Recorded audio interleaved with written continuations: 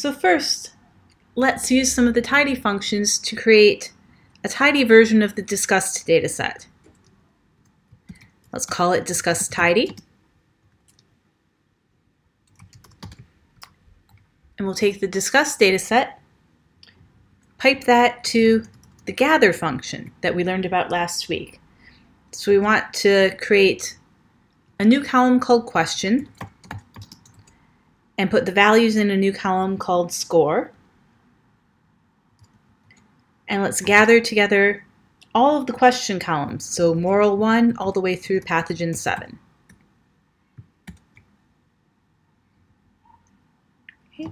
And let's pipe that to glimpse so we can have a quick look at what that looks like. So now we have ID, user ID, date, question, and score. So we have this in long format. Now before the glimpse, let's separate questions. So question is moral 1, moral 2, pathogen 1. So it contains 2 bits of information that we want to separate. So let's separate the question column into 2 new columns called domain and qnum for the question number. And we want to separate them at the -1 character. So the last character is always the question number, but moral, sexual, and pathogen all have different numbers of characters. So we can separate at a negative number to go in from the right. Oops, I didn't put the equal sign there. There we go.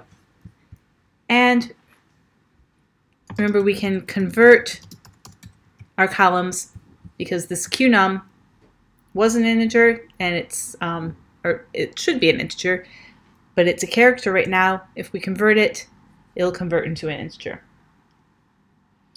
Okay, now we can take these data and group them by the ID, user ID, and date, since these are variables that go along with the ID. Each ID row here has the same user ID and the same date. And domain. So we want to look at, for each ID, user ID, domain, date group, the 3 domains separately.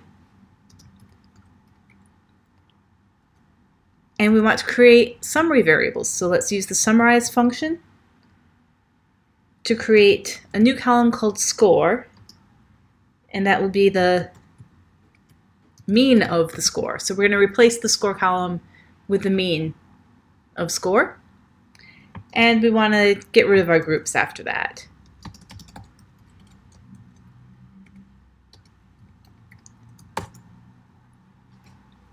All right, so now for each participant we have 3 rows, 1 for moral, 1 for pathogen, and 1 for sexual discussed.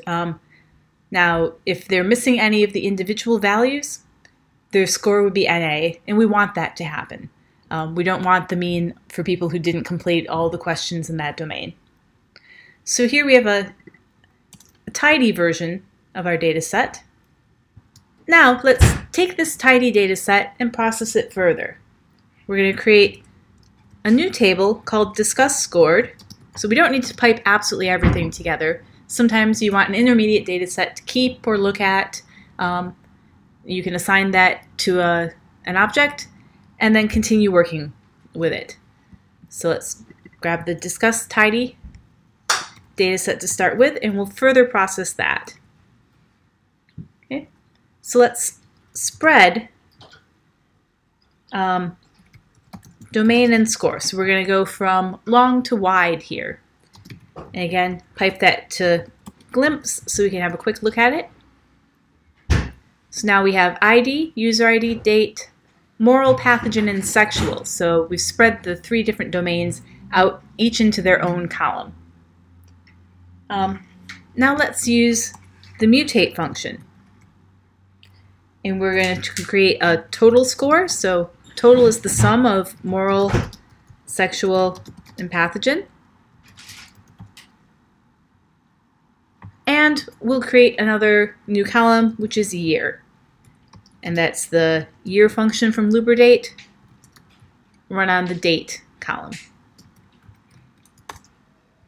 Okay, so now we have ID, user ID, date, moral, pathogen, sexual, a total score, and the year. Let's also filter these data. Let's only keep rows where the total isn't blank. So if any of the questions weren't answered, one of the subscale scores would be NA. And if any of the subscale scores were NA, then this total would also be NA. So we want to say, we want to filter or keep all the rows where it's not true that total is NA. Is.NA is the function that tells us whether or not a total is missing. And then this not makes the opposite of that. So we want to keep everything where total is not NA. So that took us from 20,000 rows down to 18,490. So there are quite a few bits of missing data here. And let's arrange this now by user ID. Now that we have our filtered data, we have only the participants who completed all of the questions. We've summarized the scores into subscales and a total score. Now we can summarize this data set. So let's create a new object called Discuss Summarized. And we start with our previous object, Discuss Scored. And let's group that by year.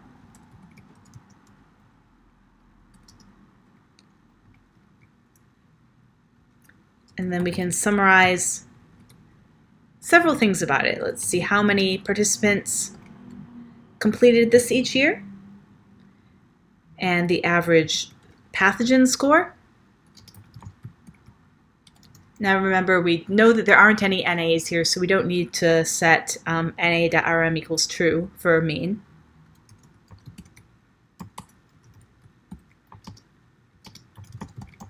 Let's calculate average scores for moral and sexual discussed as well.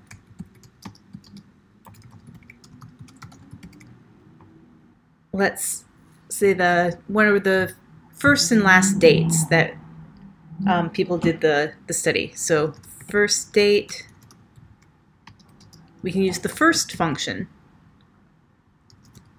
on date to find what's the first date in order, and then last date, the last function tells us what was the last date.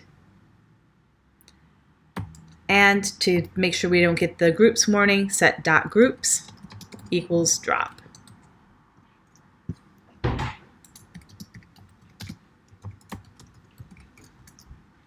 Okay, so now we have our new data set with, for each year, a number of summary variables.